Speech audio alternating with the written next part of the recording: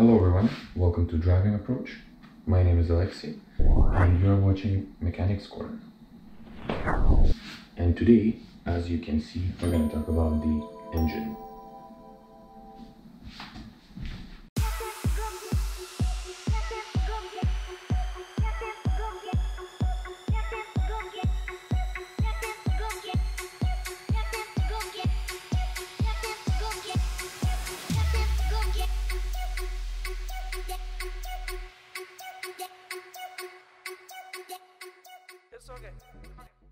Welcome to Mechanics Corner. This is the first video on the engine. Today's main question is, what is an engine and why does a car need one? So the main purpose of the engine is to produce torque. It does that by converting energy from different states to different states, pretty much from chemical, which is the fuel, air-fuel mixture, all the way to rotational, which is pretty much what we want. This is how the torque is produced, and then it's carried to the wheels. So the purpose of the engine is to produce the torque. It does it by converting the energy, and then the main reason to produce the torque is to rotate the wheels that are then moving the vehicle. So the main purpose, what is an engine? What is the engine we're going to go through right now, and why does the car need one? Mainly is to move the car, so to rotate the turning wheels. So to rotate wheels. So how does the engine rotate the wheels? Just like I said, it needs to produce torque, and how an engine can produce torque is by converting energy from chemical to rotational. Before the engine can convert the chemical energy into rotational, it first needs to convert it into thermal.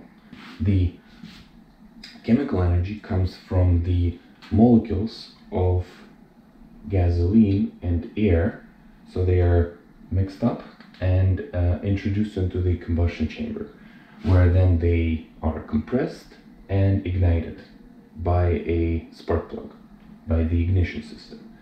So by combining air-fuel mixture, introducing it into the combustion chamber, closing up the combustion chamber, so it needs to be sealed, pressurizing the air-fuel mixture and then igniting it, we have thermal energy that is escaping now in the form of burnt gases. So ignition of the air-fuel mixture, we collect air-fuel mixture, introduce it, close up the combustion chamber, put it under compression so it's compressed, and then we ignite it with the ignition system. So after that we have, after explosion happens or after you burn something, you usually have combustion gases. The expansion of those combustion gases then push on the piston. That's how the thermal energy of the expanding gases is then converted into the mechanical energy.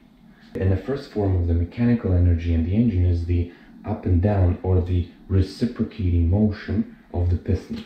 That's why we have the up and down right here. Well, it's more of a down. This happens afterwards, so it's more of just a down push of the expanding gases, but then the engine is engineered a certain way that after it goes down, it obviously needs to go up. That's why I drew up and down arrows. So after the gases have been expanded because of the combustion process, and after they have pushed on the pistons and they created that reciprocating motion up and down of the pistons, pistons are directly connected to the crankshaft, which is the main rotating thing in the engine. The crankshaft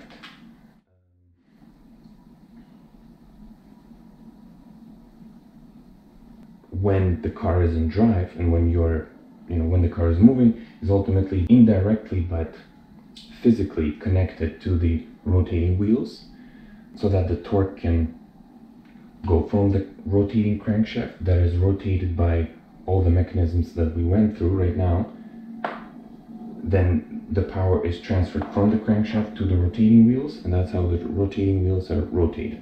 Obviously, there are many things that are happening here with the transmission, differential, drive shaft, and axles. We'll get into all of that later, but the main thing, the main reason for the engine is to create the rotational motion, or the torque, the twisting force of the crankshaft from combining the air-fuel mixture, introducing it into the combustion chamber, compressing it, igniting it.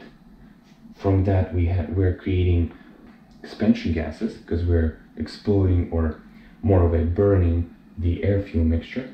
Then those expanding gases push on the piston that is directly connected to the crankshaft, that then makes the crankshaft rotate. And that's pretty much the goal of the engine, is to rotate the crankshaft with as least amount of polluting gases, and obviously using as little fuel as possible, as little of those molecules as possible. The engine pretty much is a mechanism that is able to convert chemical energy into rotational energy by burning the air-fuel mixture. And that's the main thing it does, and the reason why it does it is to rotate the wheels. That's pretty much it for this part. Next part of the video would be transporting outside. I'll have the car there, and I'll show you the engine, and well, as much as I'll be able to show you where the path from the crankshaft or from the engine goes to the rotating wheels, and just show you where the engine is and stuff like that. So see you outside. Hello everyone, we're continuing our video about the engine, and right now we're outside. We have a car, we have the engine, we have the wheels, and we're gonna take a look at it. First I'm gonna open up the hood.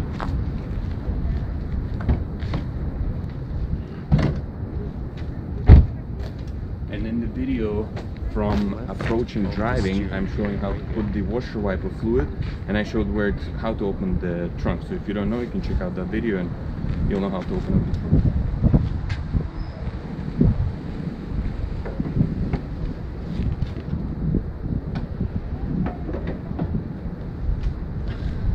Okay, and let's take a look at the engine.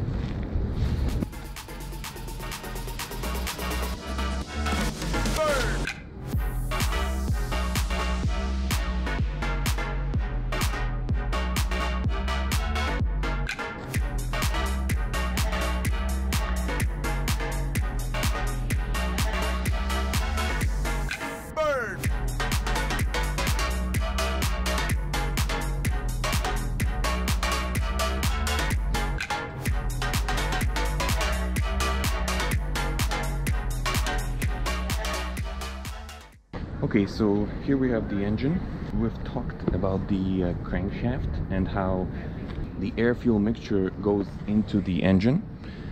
It's compressed there, ignited, and then we have the hot gases forming from that combustion process that are pushing on the pistons that then rotate the crankshaft. So I decided to take the car outside, show you guys the engine. Obviously those are the wheels. This is a front wheel drive car. We'll get into what front wheel drive is, what rear wheel drive is in later videos, but for now what you need to understand is that this is the engine that powers up these wheels. So that makes cars with front wheel drive a bit simpler, so the power doesn't need to go to the rear to turn the wheels. If you look over here, and actually that big bolt right there, I don't know if you can see it, just one second.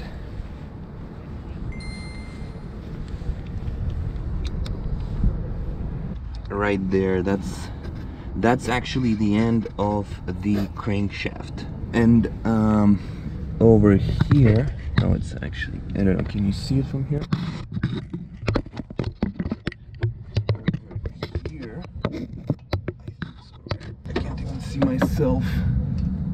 Well, somewhere there, I can't really see at the moment, but I think that's it, is one of the axles going to the right wheel, so that the power can be transferred from the engine to the wheels.